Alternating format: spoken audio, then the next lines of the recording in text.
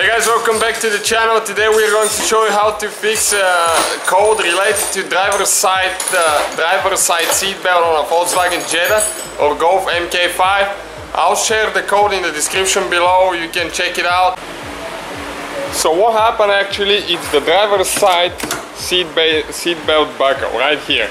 That's what is causing the problem, this one right here. But in order to remove it, you will need to remove the seat, the driver's side seat, to do that. And we'll show you how to do that now. Okay, so we need an M10 to, okay, you can see this one right here, that's what it looks like. In order to remove 4 bolts on the seat rails,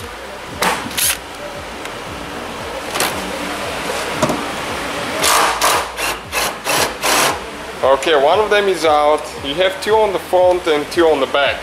Stay with us, we'll show you where exactly they are.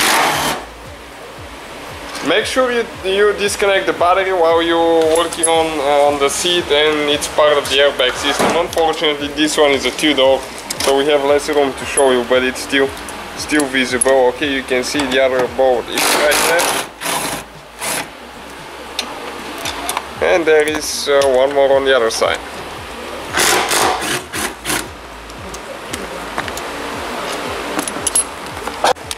Now we have the wires underneath the seat right here, so we need to go ahead and disconnect those, and you can see, okay, actually they're right here, the plugins are right here, so you can just go ahead and remove it from here.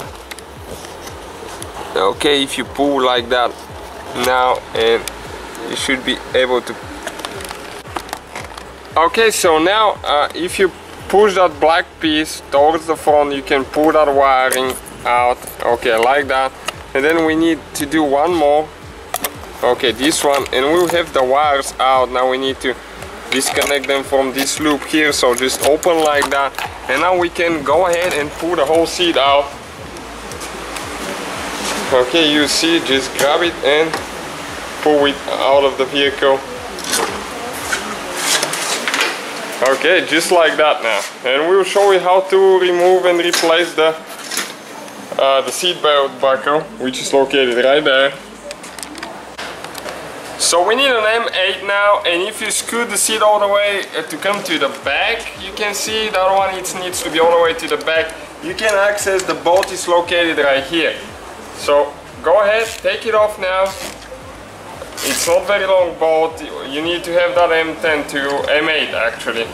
Don't attempt to remove it with anything else because you're going to damage it. Okay, that's what the bolt looks like. It has to have a thread lock on it. And now we can just pull it out. All we need to do now is just disconnect the wire, and we'll be ready to install the new one. This one you can actually use a little screwdriver and pull it out, okay, because it's just a clip. And right here you need to disconnect it from this side. You need to push in and pull out. Okay, and the buckle, the seatbelt buckle is right here.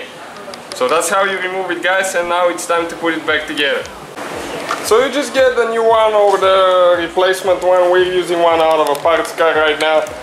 You just install it the same way we took it apart, guys, and after that we will need to clear the airbag coat in order for the light to not be on. And stay with us, you can do that with vacuum, but we're using maxi seat right here, so we'll show you.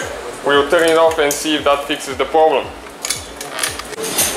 Okay guys, so we have the maxi seats connected. Now we are going to go to trouble codes right here, and that's okay, it's 00591 actually. It's a passive sporadic, okay, seat belt switch on driver's side open circuit, okay. We are going to clear it now, ignition on, engine off, so we confirm yes, yes, and now we're just waiting, no fault code detected. So now let's go inside the vehicle actually and see what's happening there, if we have the light on or not. Okay, we're going to go ahead, start it now. Okay, we're going to put the seat belt on. Okay, seat belt on, you can see it buckled up, and there is no airbag light at all on the dash. So that fixed the problem, guys. That's how it is. Pretty simple. You can do it yourself. Thank you for watching. Don't forget to subscribe.